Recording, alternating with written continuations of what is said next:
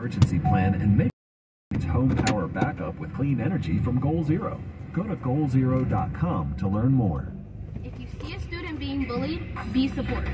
Ask them to pay and invite them to join you. You'll be an ally and you can make a friend. Friendship! Visit StopBullyingSpeakUp.com and join Cartoon Network to redraw your world without bullying.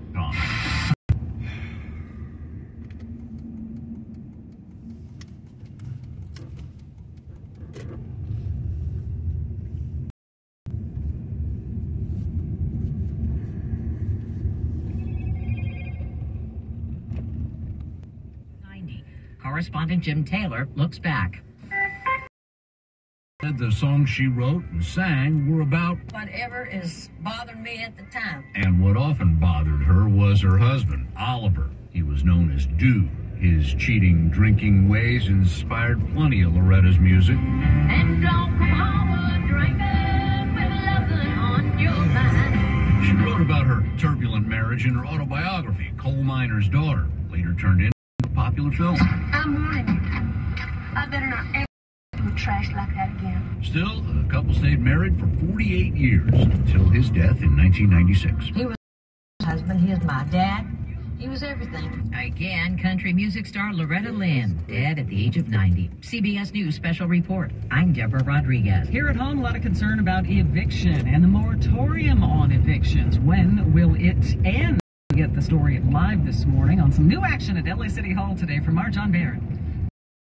Is talking about ending the moratorium, the eviction moratorium, by the end of January. But the tenants say it's too soon, that they're still suffering from the pandemic. They haven't regained the income levels they had before, and that rents in LA are very high, and that people would end up in the streets if they end this moratorium now.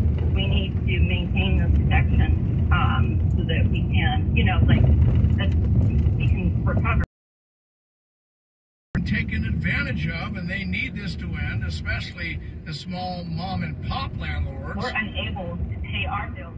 We have the tenant that's not paying their bill, and they haven't paid us since March 2020. Chris and Vicky, Councilman Mike Bonin wants permanent renter protections in place before they repeal the COVID eviction moratorium, and he claims that most rental units in the city are owned by corporations and not small mom landlords. John, thank you. 7:33. We're back in record territory again when it comes to gas prices. The average cost of regular gas up by just over 2 cents again today in LA and Orange counties, which has produced new all-time highs of almost $6.49 a gallon in LA County, $6.45 in the OC, and there were even bigger overnight increases in the Inland Empire, San Diego, and Ventura County. Just watch out. Again, there's this chase going on. This is in Glendora, west on the 2W sedan, just now weaving in and out of cars. So heads up for that. Looking kind of dangerous at this point. We're going to get an update from our traffic team in just a minute. In the meantime, we're talking about trucks, zero-emission trucks, and this decision to try to get them all by 2050 across the country, these zero-emission trucks. And the American Lung Association likes the idea. Essentially what we did with this report was look at every county in the United States route and analyze what the public health benefits could be due to cleaner air in those communities that are most impacted by truck traffic. These trucks are major air polluters. At the national scale, medium and heavy duty vehicles make up about 6% of the total on-road vehicle population, but generate over half of the harmful air pollution. Will Barrett is National Senior Director for Clean Air Advocacy with the American Lung Association. In California, the transportation sector is about 80% of the smog-forming emissions, and heavy-duty trucks are a major share of that. He says benefits would include over $100 billion in public health benefits in California alone. 9,300 lives could be saved because the air would be cleaner as we make this transition to zero-emission trucking, and we reduce asthma attacks by 270,000. Wow, this chase in the Glendora area this morning, west on the 210. I mean, I am just nervous looking at. Let's get some more on it, Chris, right now. Yeah, 7:35, traffic and weather together every 10 minutes on the 5s. Jennifer. All right, so look, it started in Walnut. It was a residential burglary. So then they headed west on Valley, got on the 60, then they went north 605, east 210, got off at San Dimas, then got back onto the west 210. That's where we are now. Now, remember I said when we were in the last report, he's going north on the 605. If he goes west, he's going to hit a bunch of traffic. If he goes east, he's not going to have any. Well, he went east, but then for some stop, and around and got back on the westbound 210, which is where Scott is right now, and he's been driving very erratic. Let's go to Scott. He's flying in the Southern California Toyota dealer skies. Scotty, what do you see? Okay, so they actually kind of backed off the ground units here. They were just following with a helicopter. This person was driving on the right shoulder, probably doing 100 miles an hour, again at very heavy here on the 210 westbound. It looks like they might have just exited the freeway here at Citrus. We had eyeballs on this car, but I just lost them. But again, I do believe they might have gotten off the freeway here at Citrus from the 210 westbound, Jen. All right, so look, I can see it, and it looks like he might be getting off, but we don't know. He might be getting back on. He's been taking the right shoulder a lot. Now, unfortunately, the westbound side of the 210, you know, these are families driving to school and going to work, and that's why when I see him cut in and out of traffic like this, it's horrible, which he just did again. And I don't know if he's going to stay on or get back on, but yes, we're right around the Citrus off-ramp on the westbound side of the 210. All right, let's talk about other freeways. Westbound side of the 10, really tough from Azusa over to the 605. The westbound from Azusa over to the 605. Your northbound Santa Ana, my goodness, that is just slammed from the Norwalk area heading up into East LA. North and southbound Harbor, I don't have any crashes on it, but boy, between the 105 and downtown, it's also very, very tough this morning. Again, I'm looking at this pursuit. He's only going about 50 now, but he's continuing to stay.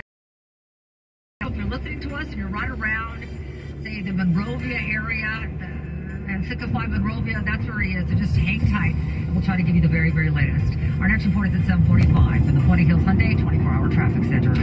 Mostly sunny today, slightly warmer than yesterday. Beach highs getting into the lower 80s, mid-80s, inland areas mid-90s, and the valleys over. Tomorrow, more sunshine. Right now, 63 degrees, clear skies downtown LA at 7:37. You know, when we say only going 50, but these other cars are, you know, some of them stopped or going slowly, and you get hit.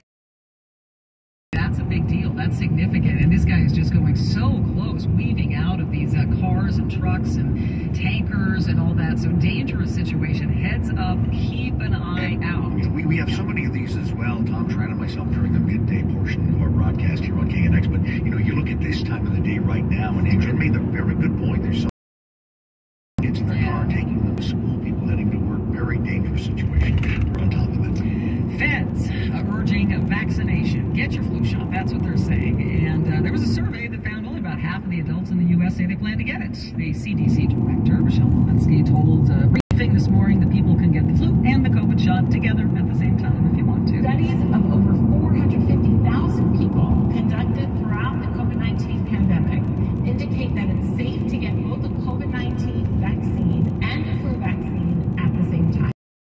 A CDC study published this summer in JAMA found that people who got a flu and COVID-19 vaccine at the same time were only slightly more likely to experience mild side effects. And we'll talk a little bit more about this and all things health-related at 7:45. So coming up in just a few minutes with Dr. David Ames of USC. Will he or won't he? President Biden apparently plans to run for a second term in 2024, according to the Reverend Al Sharpton, the civil rights leader, telling employees of his National Action Network that the president shared the